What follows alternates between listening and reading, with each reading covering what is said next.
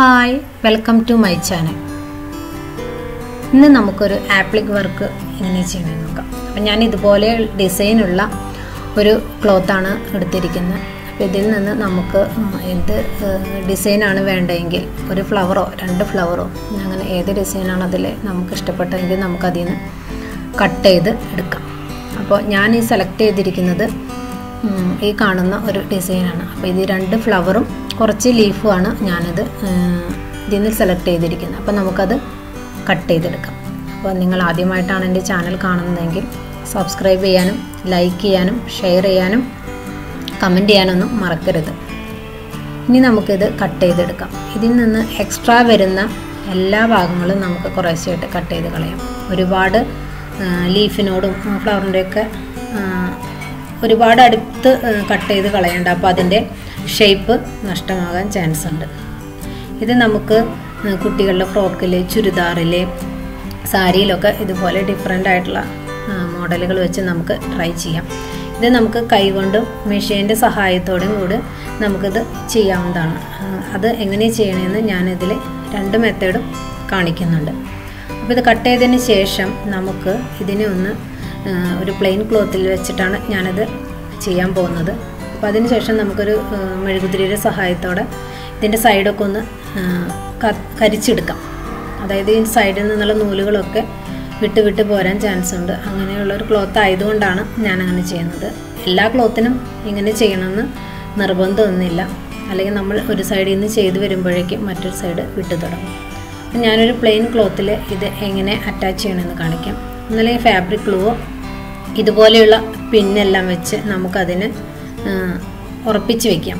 ഞാൻ ഇതിൽ പിന്നാണ് യൂസ് ചെയ്യണത്. അതിനുശേഷം നമുക്കൊരു ഫ്രെയിമിൽ അത് ഫിക്സ് ചെയ്യാം.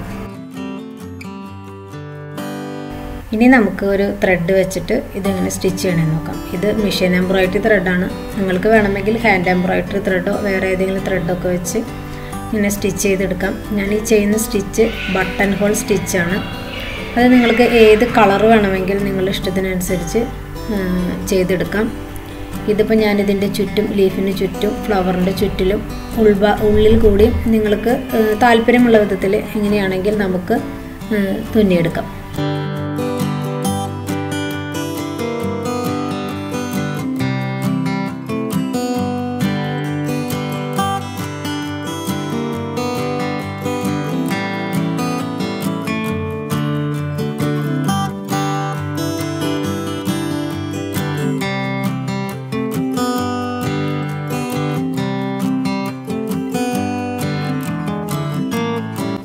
നമുക്കിത് മുഴുവൻ ഇതുപോലെ ചുറ്റി ചെയ്തെടുക്കാം. അതിനുശേഷം നമുക്ക് ഓരോ പൂവിൻ്റെ സൈഡിലൂടെയും ലീഫിൻ്റെ സൈഡിലെല്ലാം ഈ ഒരു സ്റ്റിച്ച് ചെയ്ത് കൊടുക്കാം.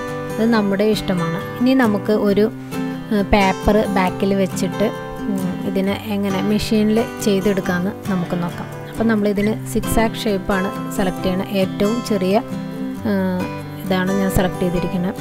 അതിൻ്റെ ലെങ്ത്ത് നമുക്ക് 10, ഈ രണ്ട് ഏതെങ്കിലും ഒന്ന് നമുക്ക് സെലക്ട് ചെയ്യാം. ഞാനിവിടെ സെലക്ട് ചെയ്തിരിക്കുന്നത് 1 ആണ്.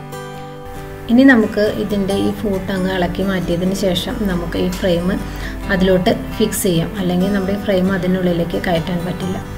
അതിനുശേഷം നമുക്കത് വീണ്ടും ഫിക്സ് ചെയ്യാവുന്നതാണ്. അതിനുശേഷം നമുക്ക് വളരെ സ്ലോ ആയിട്ട് തന്നെ സ്റ്റിച്ച് ചെയ്ത് കൊടുക്കാവുന്നതാണ്. അപ്പോൾ ഓരോ വളവ് എത്തുമ്പോഴും നമ്മൾ അതിന് അനുസരിച്ച് ഫ്രെയിമും നമ്മൾ തിരിച്ച് കൊടുക്കണം. ഇനി നമുക്ക് ഇതിൽ എക്സ്ട്രാ എന്തെങ്കിലും ത്രെഡൊക്കെ ഉണ്ടെങ്കിൽ നമുക്കത് കട്ട് ചെയ്ത് മാറ്റിയെടുക്കാം.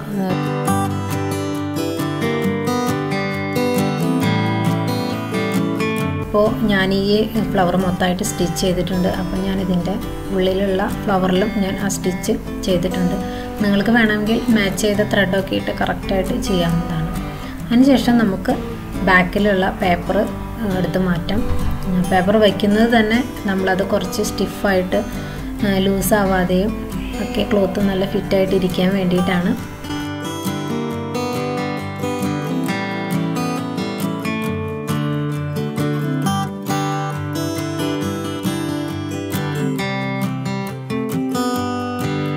ഇപ്പോൾ ഈ വർക്ക് ഏകദേശം കംപ്ലീറ്റ് ആയിട്ടുണ്ട്. ഇതിൻ്റെ ഈ ഫ്ലവറിൻ്റെ അവിടെയായിട്ട് സ്റ്റിച്ച് കുറച്ച് ഉള്ളിലോട്ട് കയറിപ്പോയി. അപ്പോൾ ഞാൻ അവിടെ വേറൊരു ലീഫ് കട്ട് ചെയ്ത് സ്റ്റിച്ച് ചെയ്യുന്നുണ്ട്.